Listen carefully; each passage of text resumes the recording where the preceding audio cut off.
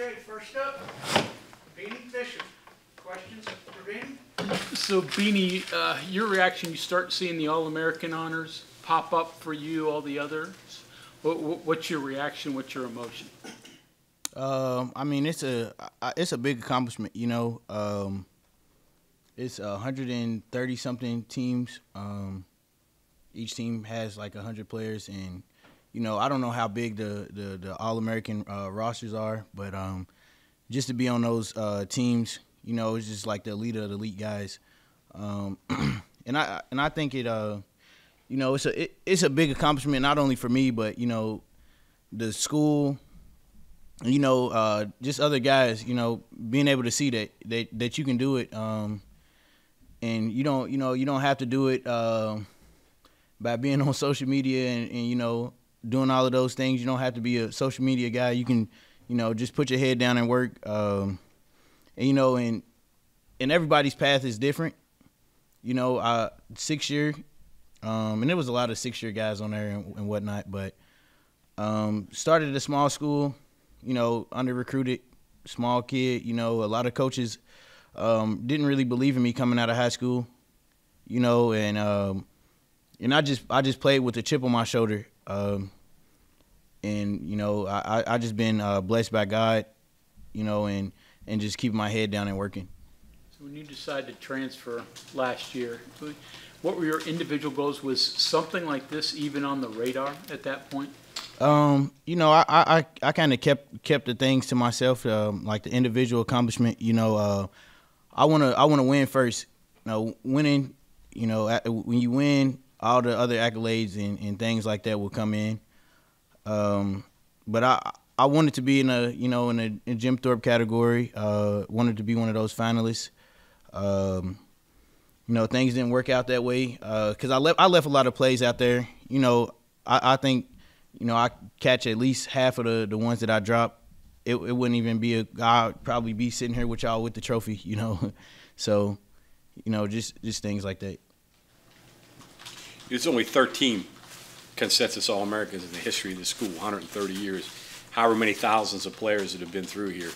You would be the first one to come through the transfer portal to do that. And you didn't have years of momentum to promote you. You basically did it in 1 year. What's that say for what you've done this year? You know, it just speaks volume. Everyone here believed in me. You know, unless I wouldn't be here. You know, Coach Adon, he you know, he coached me real hard. You know, didn't let me get complacent.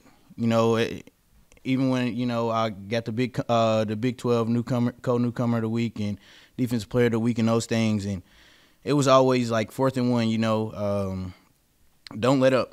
Because I'm nowhere near where I want to be at. You know, obviously, I have dreams and aspirations of playing in the NFL. So this is only some of it. You know, I'm just gonna keep getting better from here and keep my head down and working. What does it mean to you to accept the invite to the Shrine Bowl, annual, pretty major event, and generally when you go to one of those, that or the Senior Bowl, you're getting legitimate looks at the NFL, obviously. I think it's a big deal. You know, we had a few guys from here go last year, and you know, Dante. You know, he's doing Dante Darius, whichever one it is. Yeah. Dante. You know, he's successful in NFL. You know, he's doing a good job and things like that. So, you know, and it's a lot of guys that doesn't get the opportunity, and you know, just to be able to be one of those guys that has the opportunity to, you know, talk to scouts and get looked at, it only increases my chances to get drafted. What was it like having the player that came out this year inside you all that time and not really being able to tap into it yet? Can you repeat the question? Yeah, sure. What was it like having the player that you became this year inside you for 5 years and not having it all be able to come out? Was it frustrating, or was it? You know, it's just one of those things that I look at as, you know, everybody's path is different. You know, I have a few friends that's in the NFL. You know, some guys win in 3 years, some guys win in 4. You know, mine it's just taking me a little longer. You know, I don't really try to compare myself to other guys and things like that. So just being able to be able to be myself and, you know, let my game speak, it shows volumes, you know, that this is just what I could have been doing, but granted, I just didn't have the opportunity. Isn't it amazing how much a difference a year can make? This time last year, you're at your point where you're thinking, well, what am I going to do? Am I going to stay at Minnesota? Am I going to move on? Whatever. Ultimately, you made the decision, whatever it was in the springtime or whatnot. Mm-hmm. And then this time right now, you're a consensus All-American. Your prospects are completely different than they were this time last year. Yeah, for sure. You know, and that just goes to show you, like, I wasn't really, you know, I came on a mission, you know. I told guys, you know, some guys leave schools to get money, to do all of those different things, and I just set a goal that I want to go to the NFL. You know, I want to go somewhere where I'll have the opportunity to play and, you know, make plays, and this was the best spot for me, you know, and I'm glad that I chose West Virginia. The fans, the coaches, and things like that, it just, you know, it helped me a lot. Is it hard not to sit with any regret, wishing maybe you didn't transfer here instead of Minnesota a year and play 2 years here? Yeah, a little bit, you know. Rumors they were even looking at you at that point. Yeah, you know, and I kind of give Coach Anand Hill about it a little bit from the first time when I was in the portal. You know, I talked to him a lot about it. Like, man, what if, you know, but can't really dwell on the past too much. But that would have been special. Tough of an assignment this coming game for the bowl game. How tough is this going to be? Obviously, their quarterback's out. One of the receivers is out. So what do you know of North Carolina's offense? How difficult is this going to be? They have a freshman starting at quarterback. Pretty good quarterback. You know, we watched him a little bit. He didn't really have too many plays this year. So we kind of had to watch a little bit of his high school highlights. Guy can run, you know, so they might change the game plan up a little bit, you know, to try to get him in rhythm, let him use his legs a little bit and things like that. And, you know, they have talented guys at receiver, pretty productive room, tight ends as well. So, you know, they have guys on scholarship too, you know, so, and been having like top recruiting classes over the past few years. So it's gonna be a, you know what I'm saying, it's gonna be a good game. I assume you've been to bowl games before in all these years. So what's a bowl game like, especially when you're talking to the younger guys and saying, how's this different in a regular season game? You know, how enjoyable is this for players? You know, you want to have fun, but the ultimate goal is to win the game.